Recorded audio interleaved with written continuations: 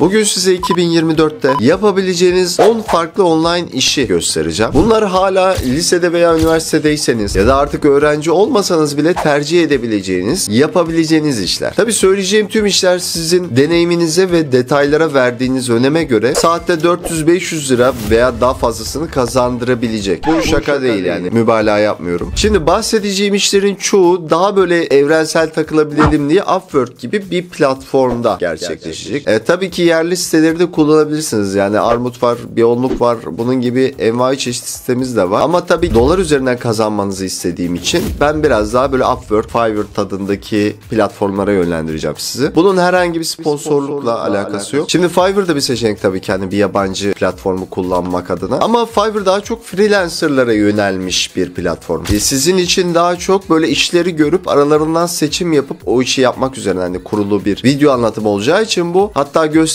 nasıl işlediğine dair. Bakın Upwork'te bir profil oluşturdunuz diyelim. Buradan siz tahmini bütçelerini ve ne iş istediğini çok rahat görüyorsunuz ana sayfanızda. Mesela bak kolay içerik yazma işi demiş. Bütçesi $200'mış. Şu ana kadar 50'den fazla tabii teklif gelmiş. Bütçesi adamın ne kadar? $200. Sen diyorsun ki ben $150 bu işi yaparım diyorsun. İşi alıyorsun. Rakip çok tabii ki ama daha az rakipli ama sürümden kazanırım dediğiniz işlere de yönelebilirsiniz. Mesela bak şurada 10 ile 15 arasında teklif gelmiş bir şey var. Yani $25'lık bir iş. Neymiş? Albüm CD kapak tasarımcısı arıyormuş. Grafik tasarımla ilginiz varsa. Mesela bak saatlik 20 ile $40 arasında. Haftada 30 saatten az. Estetik yeteneğine sahip deneyimli poster tasarımcısı demiş. Bunun gibi bir sürü iş var bak. Basit yazma, futbol CV'si falan gibi. Yani buradan yapabileceğiniz envai çeşit iş var. Mutlaka biri size uygundur. O yüzden Upwork iki yönlü bir işleyişe sahip olduğu için daha kolay bir başlangıç sunuyor size. Şimdi size bahsedeceğim işlerin farklı sorumlulukları da var tabii. Hani fatura kesmek, ödeme almak gibi karmaşık işleri takip ederek kendiniz uğraşmanız gerekiyor. İşte bu iş yükünden sizi kurtaracak bir platformdan bahsedeceğim. Native Teams. 60'tan fazla ülkede işverenler ve freelance çalışanlar tarafından aktif olarak kullanılan ödeme alma, çalışma izni, fatura kesme ve bordro süreçleri gibi konularda destek olan küresel bir platform. Freelance çalışanların şirket kurmalarına gerek kalmadan istediği para biriminde platform üzerinden fatura kesip göndermesine ve müşterinin sanal cüzdana, kredi kartı, banka kartı veya banka transferiyle tek tıkla ödeme yapmasına olanak sağlıyor. Yani ödemelerinizi de tek tıkla banka hesabına aktarabiliyor veya sanal cüzdana bağlı native kartla dünyanın herhangi bir yerindeki ATM'den çekebiliyorsunuz. Native Teams aynı zamanda freelancer ve uzaktan çalışanlara bulundukları ülkede çalışan statüsünde olabilmeleri için o ülkede kayıtlı işveren olarak hareket ediyor. Böylece freelancer ya da uzaktan çalışanların beyaz yakalı kategorisine girip SGK, sağlık sigortası, emeklilik primleri gibi tüm istihdam avantajlarının yanı sıra bütün vergilerin ve katkı paylarının devlete ödenmesini de sağlıyor. Tasarımcı dayı 30 koduyla freelance planlarda bir yıl geçerli %30 indirim alabiliyorsunuz. Kupon 2 Haziran 2024'e kadar geçerli. Tüm linkleri de video açıklamasında ve sabitlenen yorumda bulabileceksiniz.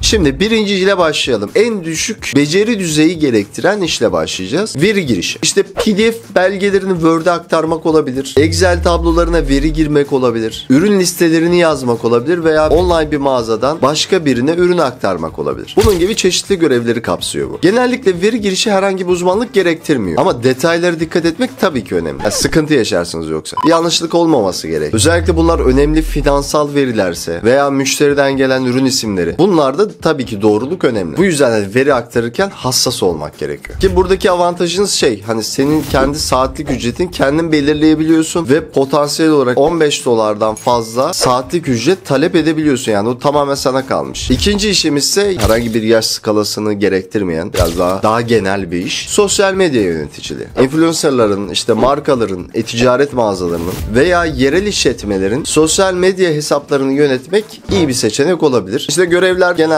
gönderi hazırlama, gönderilerin zamanlamasını yapma, özel gün ve haftaları tabii gözeterek, hangi hesaplarda ne zaman paylaşım yapılacağına karar verme gibi işleri içeriyor. Üçüncü işimize gelelim. Bu da sosyal medya pazarlaması. Bu çok rağbet gören, pazarını daha rahat bulabileceğiniz bir iş. Genellikle reklamların yayınlanması, e-posta kampanyalarının yürütülmesini içeriyor. Bunlara odaklanıyor. Yani nasıl yani? İşte Facebook, Instagram veya Snapchat gibi platformlarda reklam yayınlama veya e-posta kampanyalarını yönetme gibi gibi konularda bilgi sahibi olmaya gerektiriyor. MailChimp gibi ücretsiz platformlar var biliyorsunuz mail yollamak için. Bu tarz platformlar, ücretsiz platformlarda işte e-posta kampanyaları oluşturmada fayda sağlayabiliyor. Herkesin yapmak istediği ve en çok ilgi gören işlerden birisi de yazı yazma tabii ki. Gözüm çok kirlenmiş. Niye kimse bir şey söylemiyor? İdare eder. Şimdi yazma konusunda iyi olduğunuzu varsayalım. Saatte 15 dolardan fazla kazandırabiliyor. 400 liradan fazla falan yapıyor şu an için. İşte finans, online işletmeler veya koçluk, biliyorsunuz her şeyin koçluğu var şimdi. Bunlarla ilgili bir alanda uzmanlığın varsa balın üstüne kaymak. Bir de uzmanlık alanınız varsa yazı yazma konusunda çok daha rahat işler bulabiliyorsunuz. Sanal asistanlık var. Şimdi çeşitli görevleri üstlenen genel bir terim sanal asistanlık deyince. Müşteri hizmetleri desteği gibi çeşitli görevleri içeriyor. Bunun için saatlik ücret değişiyor tabii ki. Bu 15 dolar bandının üstünde veya altında olabiliyor. Müşteriye bağlı. Zaten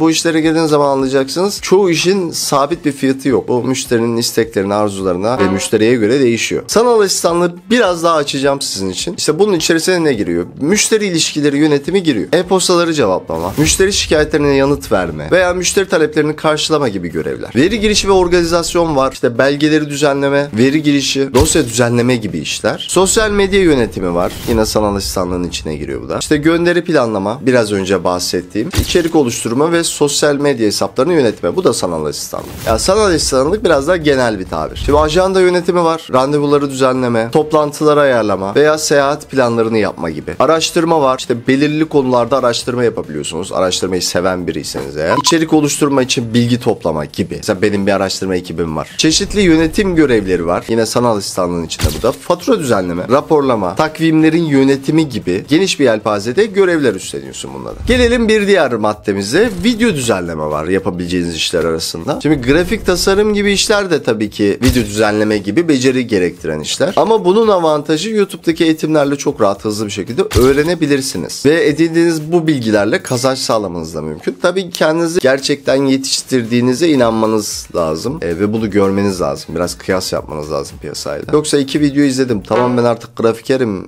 video düzenlerim, o olmaz. Çok rağbet gören çeviri hizmetleri var mesela. Bu tabii 2 dili akıcı şekilde kullananlar için geçerli. Bir yazı gelecek sana, bunu Türkçe'ye Google çeviriden çevirecek halin yok. Dil bilmen gerekiyor. Çünkü bunlar her zaman bir makale falan olmuyor. Tıbbi ve hukuki bilgiler içeren metinler olabiliyor. Bunlar da şakaya gelmez tabii. O yüzden bu da önemli bir hizmet yani. Bu iş fikirleri her zaman üzerine yürüyebileceğiniz işler. Belki şeyi ekleyebiliriz. Güncel bir meslek gibi. Hani yapay zeka üzerine kendinizi geliştirmenizi ekleyebiliriz. Çünkü bu da bir meslek haline dönüşmeye başladı artık. Yapay zeka araçlarını iyi kullanabilmek de bir meslek olacak. Yani yapabileceğiniz şeylerin sınırı iyice genişliyor. Çok daha fazla şey yapabiliyorsunuz ve yapay zeka üzerinden de bir kazanç elde etmeniz çok olası. O yüzden kendinizi bu yönde de geliştirip bu tarz platformlara, Fiverr, Upwork ya da yerli işte Biyonluk, Armut gibi platformlara dadanabilirsiniz. Zaten bir yerden sonra müşteriyi çeker. Referans usulüyle daha çok insanın size gelmesini sağlayabilir. Daha çok kazanabilirsiniz. Bu tamamen sizin ne kadar işe emek vereceğinizle alakalı. Ne kadar kazanmak istiyorsunuz ve kendinize ne kadar güveniyorsunuzla alakalı bir durum. Umuyorum bu verdiğim bilgiler size faydalı olmuştur. Mutlaka bu tarz platformlarda bir üyeliğiniz olsun. Bir iki iş yapmaya çalışın. Bir çabalayın. Bir yerden sonra mutlaka bir değilse ikincide iş alacaksınızdır. İlk işinizi aldığınızda zaten onun verdiği mutluluk başka. Onu söyleyeyim. Umuyorum bana ayırdığınız vakti hak etmişimdir. Tekrar yeni bir videoda görüşmek üzere. Kendinize iyi bakın. Bunu da böyle arkadaşlarınıza falan yollayın. Güzel bilgi içerikli bir video oldu çünkü. Kendinize iyi bakın. Hoşçakalın.